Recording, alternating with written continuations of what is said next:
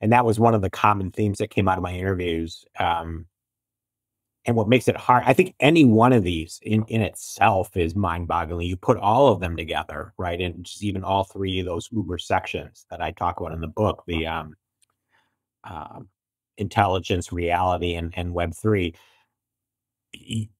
Anyone on its own is game changing. You put all three together, it kind of boggles your mind.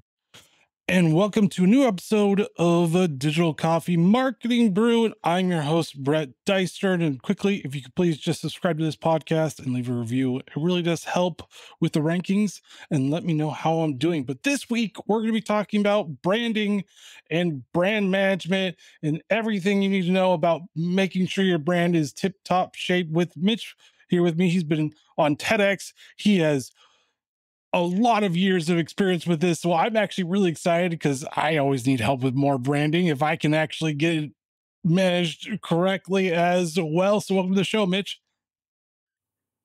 Great. It's great to be here, Brett. Thanks for having me on. All right. And the first question is on my guest is, are you a coffee or tea drinker? Coffee? Anything like specific, light, dark, medium? No, I'm not really a connoisseur. Probably lighter. What yourself? Well, it does have the most caffeine. So Oh, does it really? I didn't even know that. yes, fun fact, the dark roast has the least and the medium to light has the most. I didn't know that. Interesting. And yeah. And I gave a brief explanation about your expertise. Can you give our listeners a little bit more about what you do? Yeah. So I am a brand strategy consultant. I have about 30 plus years of experience in brand and marketing strategy. Started my career in brand management with Unilever and then Coca-Cola. And then the last 20 plus years or so, I've been consulting, but in those same topic areas of brand and marketing strategy. So I do positioning, brand architecture, brand experience, things like that. More on the strategy side of branding, if you will. And I have my own firm, Full Surge, and have my second book coming out next week, actually, week after next, May 14th, called The Future Ready Brand. Got you. So, how does a brand become future ready? Well, in the book, I talk about three different, or really two different areas, and they kind of impact a third. So there are societal trends that I think marketers need to be very aware of, and also technological. So on the societal trends or forces, as I call them in the book, there is transparency and purpose, health and wellness, changing attitudes towards health and wellness, and then the emergence of Gen Z. So those are kind of in this what I'm calling societal bucket. And then there's technological, which include AI, machine learning, predictive analytics, and then extended reality, so AR, VR, metaverse, and then Web3, which would include things like blockchain, tokenomics, NFTs, and so forth. And then those technologies and societal trends and preferences are impacting everything from content marketing to gamification, influencer marketing, and so forth. So it's really through attention to those societal trends and forces, if you will, and how best to deal with them and leverage them to your advantage. That therein lies the secret to being future ready. But how, I mean, I get what you're saying about societal, but how do you really become ready? Because everything shifts so quickly in the society. It seems like it probably takes a while. We just aren't aware of it until it's like a completely sweeping trend where businesses are like, I didn't know what I said was wrong. Yeah. Well, again, I think in that department, there's certainly there's the entire chapter I wrote about purpose. I think that's a key one. Just understanding. I think purpose has been very popular, very top of mind for a while, but it only seems to be getting stronger and more intense. And I think a lot of that is being driven by the younger generations, which, as a rule, tend to be a little bit more purpose driven, cause motivated, if you will. So I think that's certainly a starting point, right? You just understand, do you as a company, as a business, have a purpose? Ideally, you do. Ideally, it's something more than just making money, right? Because that's not what purpose is about, even though that's a valid goal. Um, and then deciding again, what role does that have with your brand or your brand? So just because you are purpose driven doesn't mean you have to define your brand by it, your brand positioning. But if you do, it's all the more important to activate it in a way that's very consistent with that purpose. Well, a little bit of pushback is just that, I mean, younger generations, they're so fickle about their purpose that one day one is their purpose, the next day another one's their purpose. I mean, how do you define that balancing point? Because like I said, younger generations, I remember when I was younger, like everything like swung so severely where I was like, I don't even know what I'm doing right now.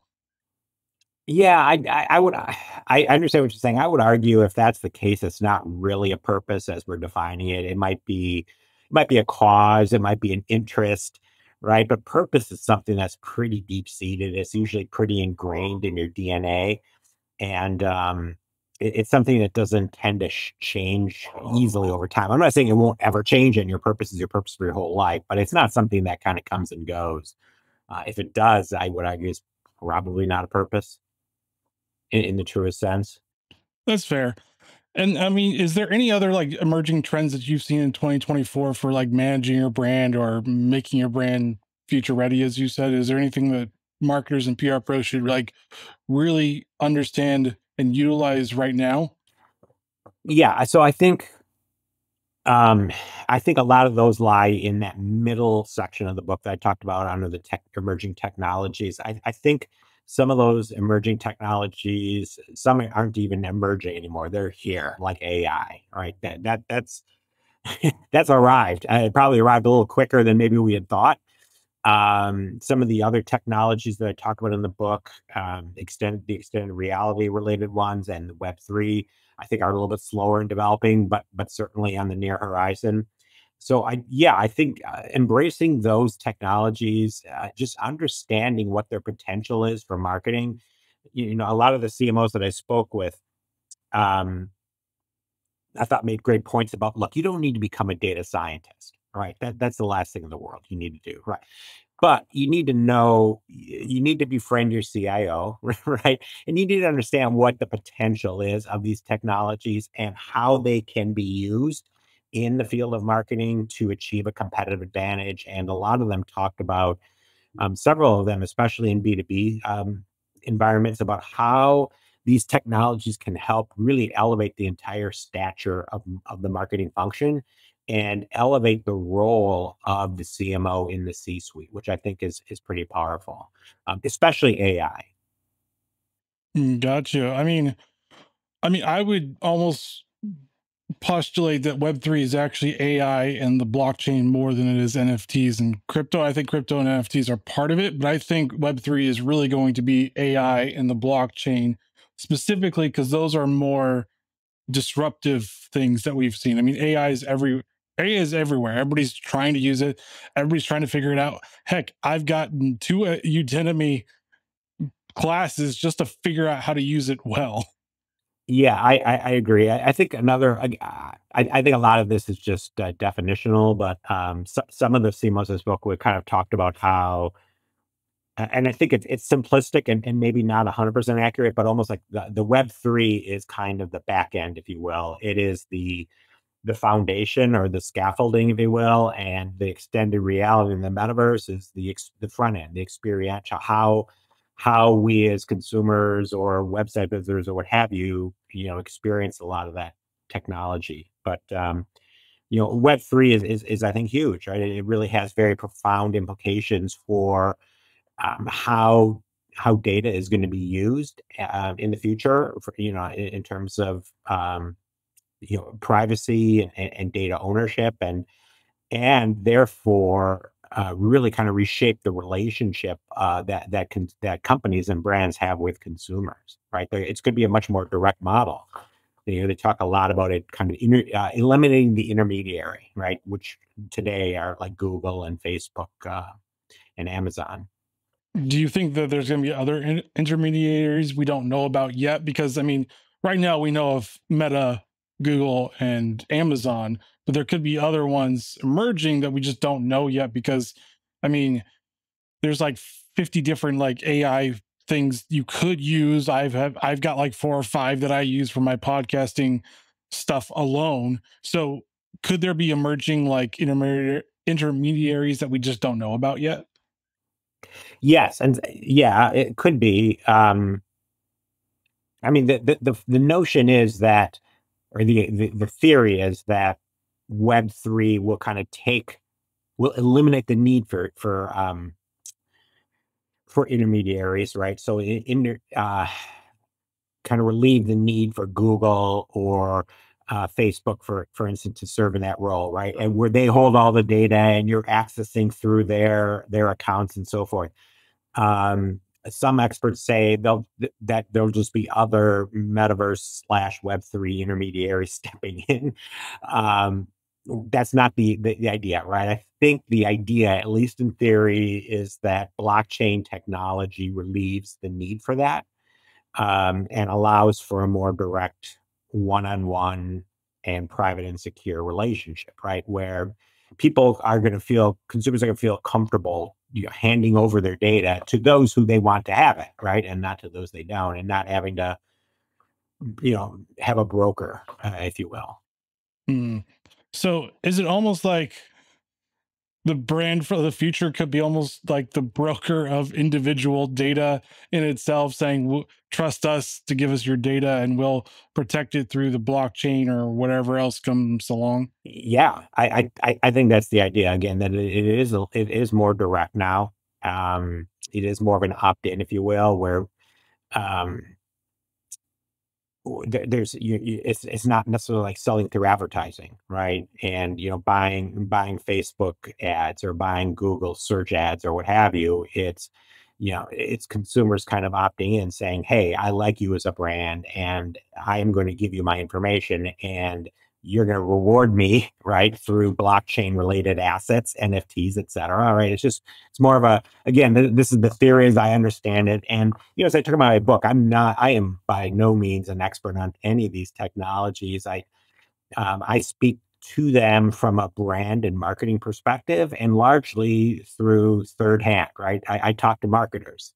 I talked to 43 the CMOs, 43 global CMOs, mostly Fortune 500, in writing this book. And yeah, I'm kind of relaying their perspectives, their projections in some cases, and overlaying my own interpretation on top of it. But in theory, that's how it would work, right? Whether it does or not, I don't know. I think there's a lot of analogies drawn back to the early days of .com, right? The early 2000s, and there were a lot of theories and projections about how the whole digital transformation would unfold, and some of that came true. Others of it didn't, right? And I think it's similar here.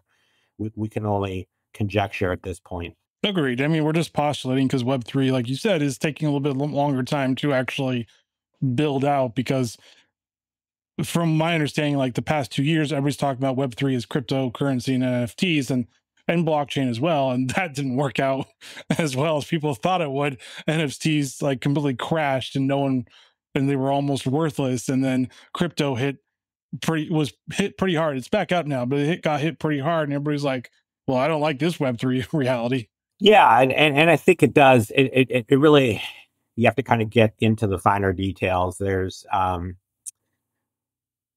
cryptocurrency, right? And then there are like NFTs more broadly, which are digital assets. Um, and then there's kind of the notion, at least as I understand it, as the primary market and then secondary markets. And the primary, I think, that's certainly where um, brands are and companies are rewarding consumers directly, right? And I think that has the potential to have stickiness. I think when you start getting into secondary markets for NFT assets and you start getting into cryptocurrency, that's where a lot of the skepticism and the questions and where I think things could very easily go wrong, right? But again, just opinion of one. Agreed. And so, I mean, how do marketers like manage their brands right now? Because you said societal changes, but also technology changes. I mean, I feel like we're in an inflection point right now because of AI, because of Gen Z emerging as more adults, they're in college and everything. So how do they manage this inflection point? Because it's massive changes and it's hard for one person to keep up a lot of times. It's incredibly difficult. And that was one of the common themes that came out of my interviews. And what makes it hard, I think any one of these in itself is mind boggling. You put all of them together, right? And just even all three of those Uber sections that I talk about in the book, the uh, intelligence, reality, and Web3. Anyone on its own is game changing. You put all three together, it kind of boggles your mind. But the advice I was hearing, and basically the plan that I think a lot of the CMOs I spoke with are following. I mean, there's a spectrum, right? Some are much more advanced. I think some of the European CMOs I spoke with are just, if I were to generalize, are a little bit further along the technology path than their U.S. counterparts. But one common theme, I think, um, is dabble, right? Test and learn, experiment. Don't just sit on the sidelines and wait, right? It's very tempting to say, you know what? There's just a lot of uncertainty. I'm going to wait and see how this all shakes out. I'm going to wait and see how this technology evolves or doesn't evolve. I'm going to wait and see which metaverse platform is the winner, if there is, in fact, one single winner, right? And that's probably not the best way to go. You have to kind of jump in cautiously and wisely, right? Don't be careless. But the CMOs I'm talking about, even the ones that aren't quite as far along in the learning curve, they're doing something, right? And they're testing and learning, even if it's on a small scale, because they think that they will. They're not behind the learning curve now, right? It's not a disadvantage for them now, but if they wait too long on the sidelines, they will be sooner than later. So I think that's some of the advice that I got.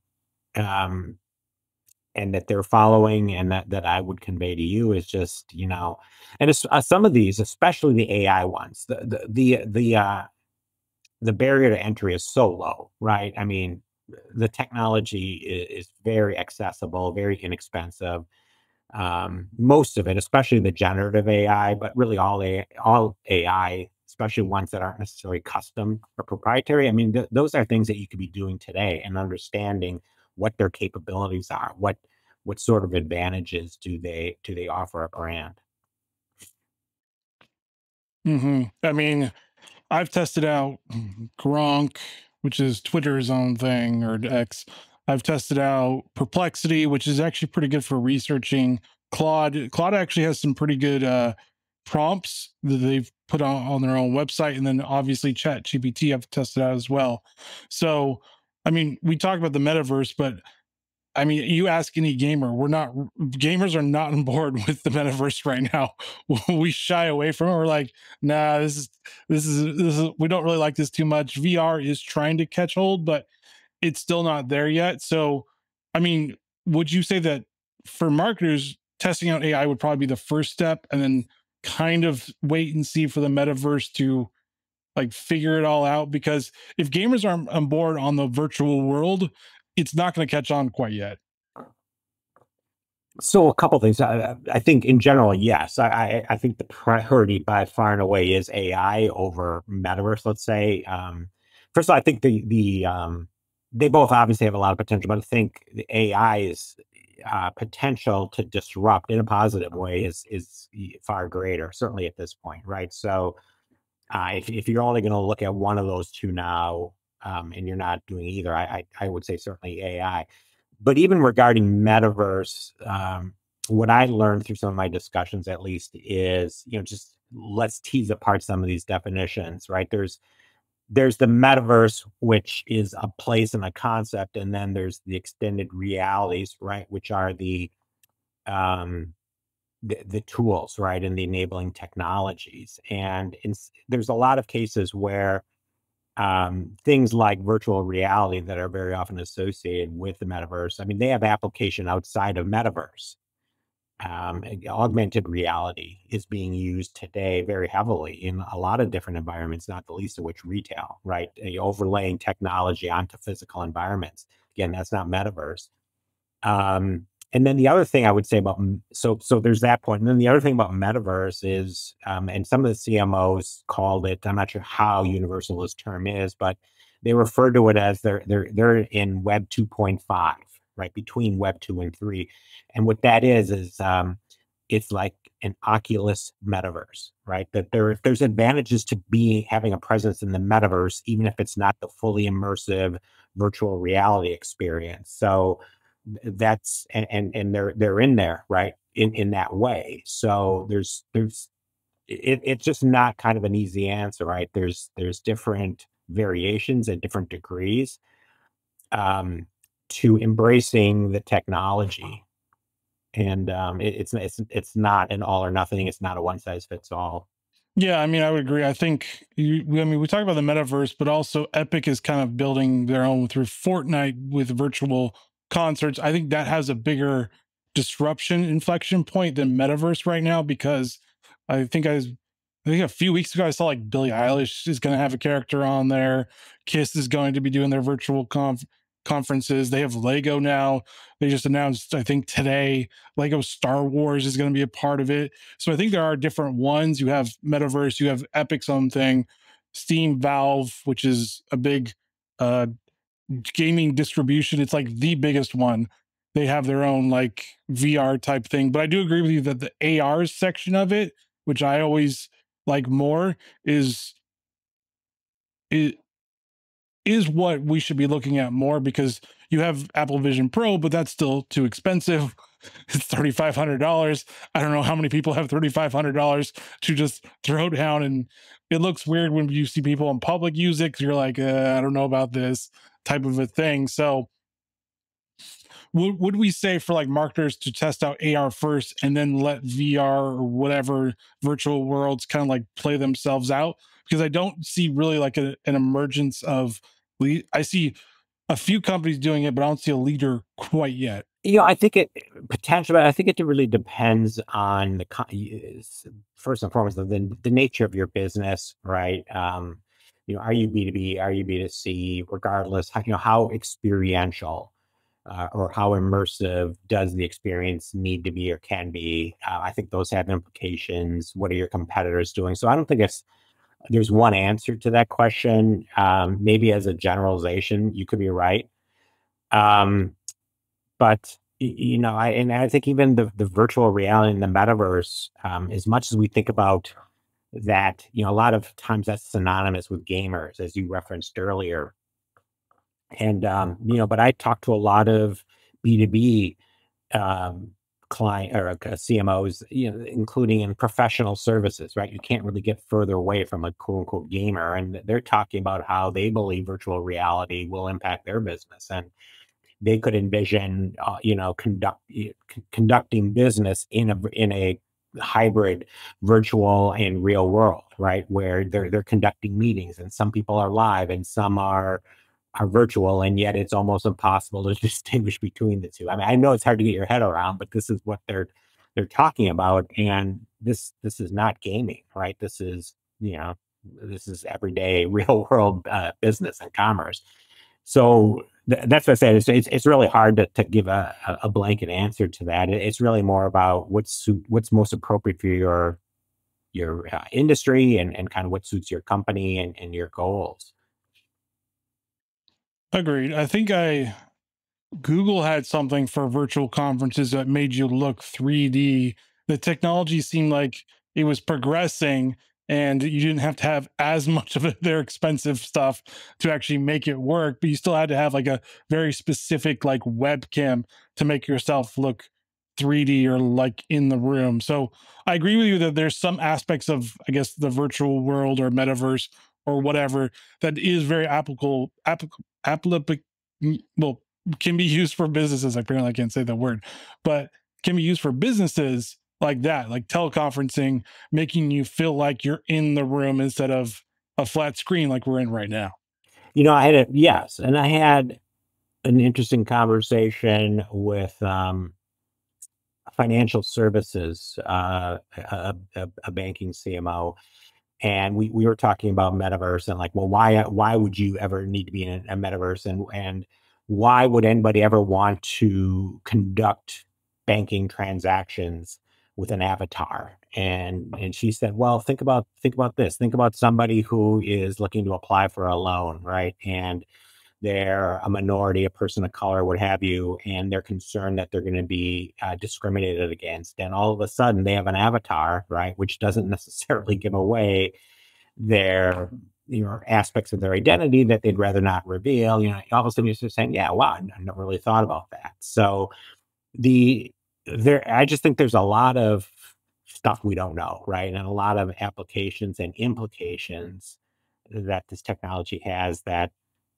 might make it more relevant than we foresee, and perhaps even sooner than we might think. Yeah, when I thought that too, yeah, why would you care about an avatar in banking, right? But okay, I mean, what is it? Wells Fargo and Chase have their own like chat or AI things now through their apps that you could use to send money to people. I think, or was it Bank of America and Wells Fargo? It was one of the big ones that were basically using AI to do a bunch of different tasks through your voice. yeah, yeah, I spoke with Wells Fargo, yeah, and Ally Bank, so I did speak with a couple of financial services companies, and they actually were some of the further ones along the XR metaverse than others who you might have thought would be. And so, like, pivoting on to like, how can you protect your brand right now? I mean, for example, colleges have been kind of hampered by a bunch of protests, and one side is very upset that they allowed the encampments. The other side's like, why don't you allow the encampments? So, I mean, that's just an example. But how do you protect that brand and manage that brand to keep it at its reputation? Because like one false step and you lose all your reputation, or quite a bit, most of it. Yeah, and I think that's true with anything. I mean, we saw what happened with Bud Light and in the influencer space. I mean, that's nothing to do with technology per se, but one that's just kind of the nature of marketing. But yeah, I do think that there are things that can be done to protect your brand um, in with technology, especially AI. There's a lot of tools that are they guard against offensive, certainly offensive things, right? Putting out content that is offensive in some way. There's even more sophisticated tools. There's custom tools that allow you to take an off-the-shelf GPT like Chat GPT and customize it or train it over time so that it represents your brand point of view and your brand voice and personality, right? And it's truer to your brand. So yeah, so there are things I think both on the front end that you can do to increase all relevance, and on the back end to protect your brand. But one of the another common theme along these lines I came across in the interviews is you can't turn your brand over to technology, right? These technologies, as potent as they are, they're enablers. They're very powerful tools that, when used right, can really yield a competitive advantage, but they're not turnkey. They're not standalone. They are, as one of the CMOs I spoke with, they're an amplifier to human creativity, right? They do things that humans can't do. Humans can do things that it doesn't do as well. And it's when you bring the two together that you have power. And I think part of that topic you're talking about, like brand protection and brand safety, for the foreseeable future, it's going to be in the hands of the marketer, to the extent that they can. I mean, like I always say, I've talked to a bunch of marketers and they've said the same thing, like use it as a tool or your assistant or an intern, like a virtual intern or whatever, but don't make it your boss of everything where you just kind of let it do its course. You never oversee it. Yeah, and you wouldn't, well, and that goes for anything, right? I mean, when you're creating ads, do you turn it over to your agency and say, hey, we're looking forward to seeing the ad commercial on air? Nothing works that way, right? You have to have oversight on everything that you're doing proactively, and this technology is no different, right? I think the temptation is, wow, And the I in AI is intelligence, right? So it's got to be right and it's got to be good. And I should be able to just turn it, but no, you can't, right? We all know that there are data integrity problems. There are a lot of times these models have systemic biases that might be subtle and we're unaware of. So it always requires, I think, that oversight.